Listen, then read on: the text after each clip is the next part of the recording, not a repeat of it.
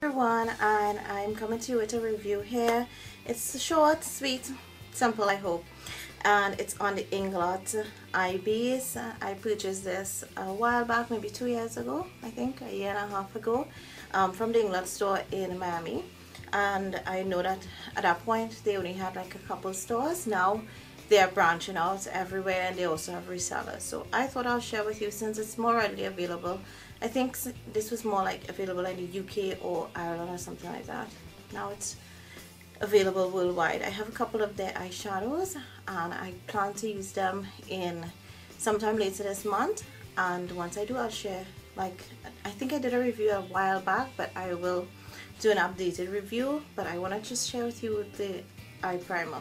So it's actually in this little jar. I think the packaging may have changed, and if I can, I'll insert a picture somewhere in this video, maybe to the end or somewhere around, so that you can see. It says eye makeup base, and I think there were 2 colors. I took 01, and I think more or less they were going to skin tone. So this is what it is. In a MAC, I'm like NC42, I think like Golden Tannin, CoverGirl, Train 1. I can't remember, like 106 or 107 in the L'Oreal True Match. No, L'Oreal matte, the Pro Matte Infallible. Yeah.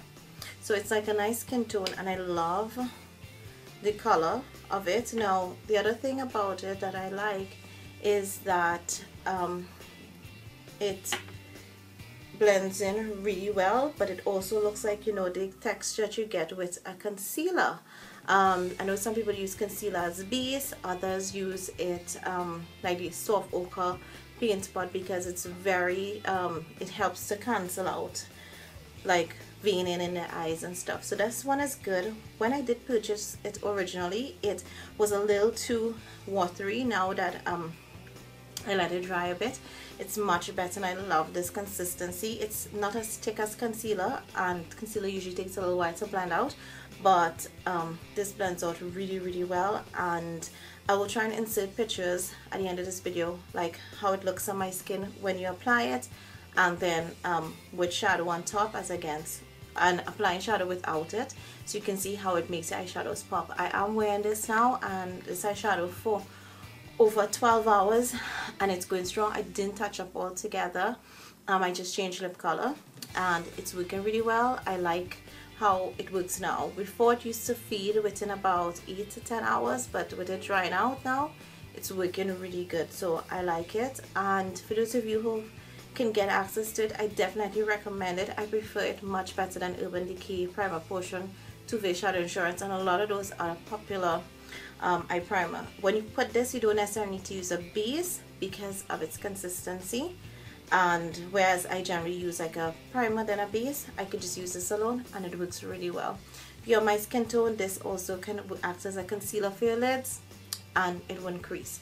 I have extremely oily lids, so this works really well. All in all, I recommend this. When I bought it initially, I would have given it like a 3.5. Now I give it a 4.5. Have no complaints about it. I just wish the packaging was a little cuter, and somewhere on top of it could have said like eye primer, because when it sits there, it just looks like a jar that says Inglot, and I have to look underneath to see what it is. So if this eventually fades, then it's just gonna look like a nice little black jar. So I wish for a little cuter packaging. But that's just my thoughts on this. If you guys have it and use it, let me know what you think, what your thoughts are. And thanks again, guys, for watching, and look out for the swatches.